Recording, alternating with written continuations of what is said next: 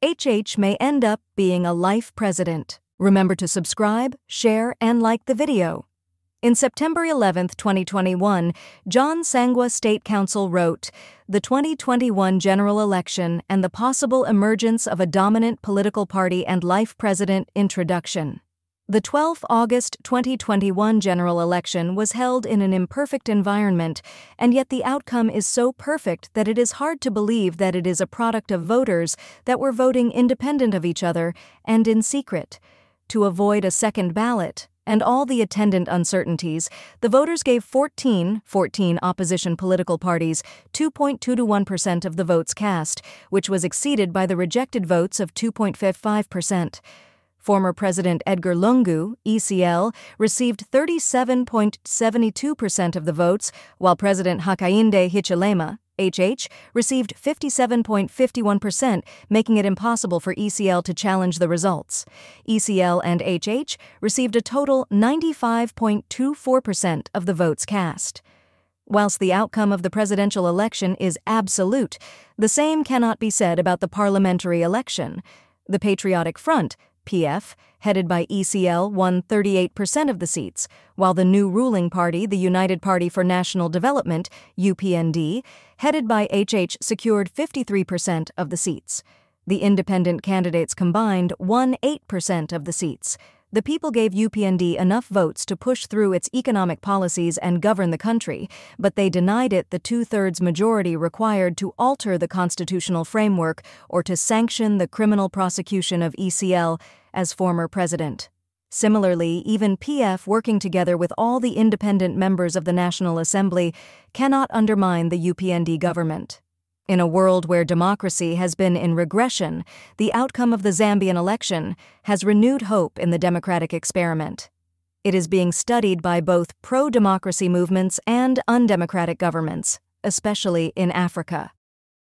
Opposition parties on the continent want to understand how Zambians secured such a spectacular electoral outcome, and oppressive governments have the same interest but for different reasons, to ensure that what happened to ECL and the PF does not happen in their own countries. This workshop, which is titled Review of the 2021 General Election and Challenges Facing the UPND Government, is therefore very opportune.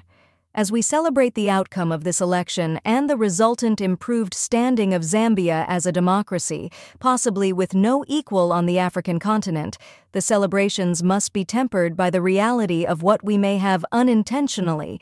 Paper presented at CPD FES Post-Election Workshop, Review of the 2021 General Elections and Challenges Facing the UPND Government, Protea Chisamba Lodge, Chisamba, 12 September 2021, created through the ballot.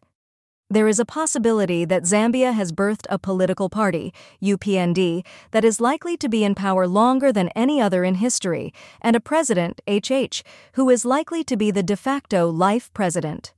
The 12 August 2021 general election is likely to the last democratic election in Zambia for a long time to come. The very election that renewed our faith in the democratic experiment is likely to kill or undermine it. There are a number of factors that have led to this dark possible conclusion, which I have explored below.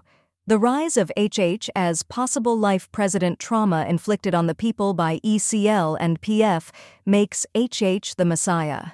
The trauma of living in a near-failed state characterized by economic and social collapse caused by mismanagement, wastage, corruption, incompetence, and in certain instances, blatant theft of public resources at all levels of government is real.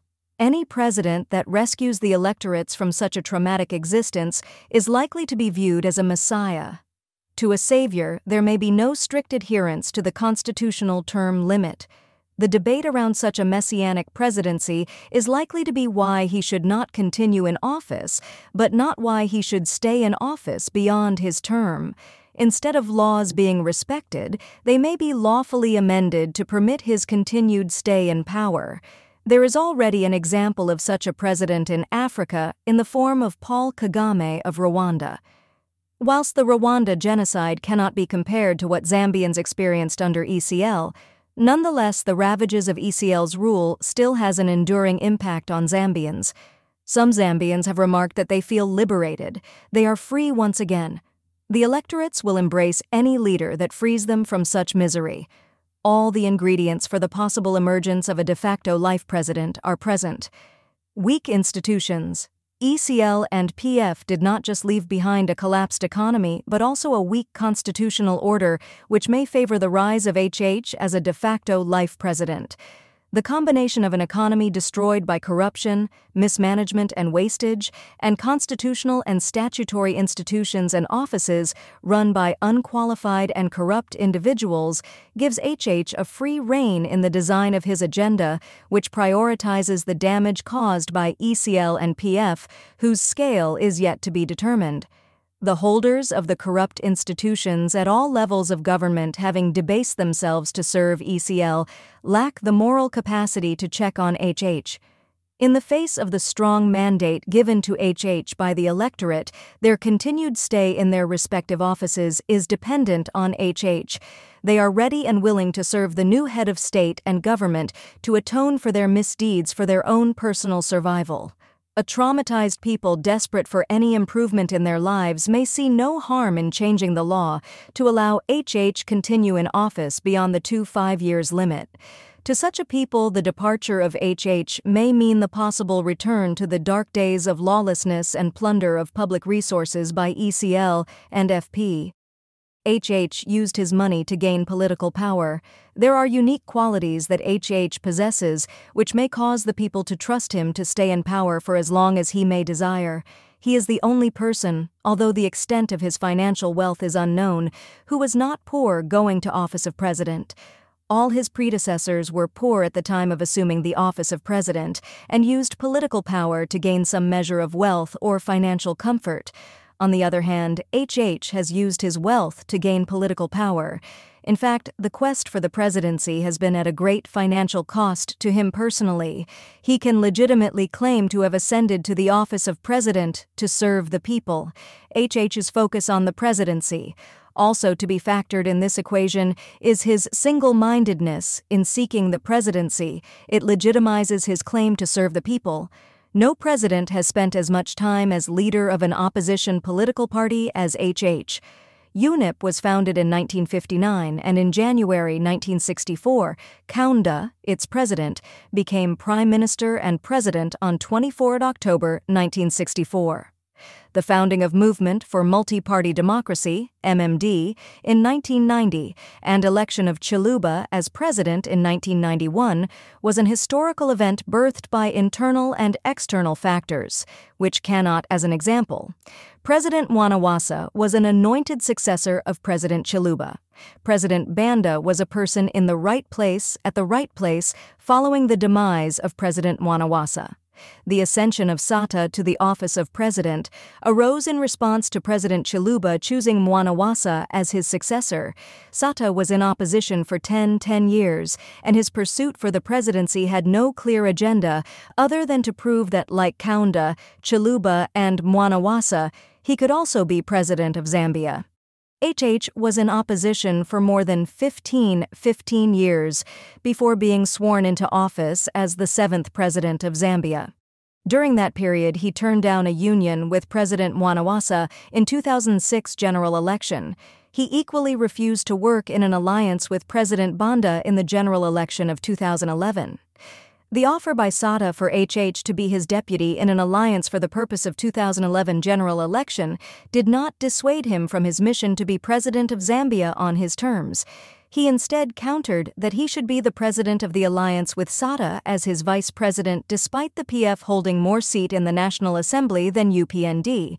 His refusal to succumb to these offers shows his disdain for opportunism and legitimizes his claim to serve the people. Therefore, unlike ECL and PF who had a parasitic relationship with the people, HH is likely to have a symbiotic relationship with the people. He may remain in the office of president as long as he satisfies the needs of the people that elected him.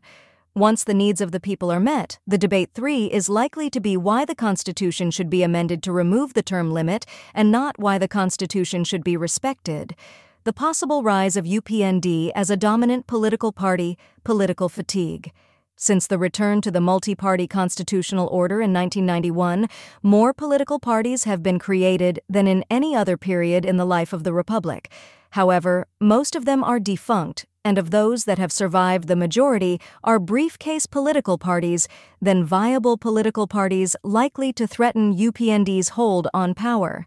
The voters are tired of such political parties, and the proof of that lies in the fact that the presidential candidates of the 14 political parties combined received 2.2% of the votes cast in the 2021 general election and the 1 seat, which is essentially a UPND seat. It is therefore unlikely, should HH and the UPND meet their campaign promises to the people, that in the next 10 years that a political party will emerge that is likely to challenge the UPND. Stay tuned for Part 2.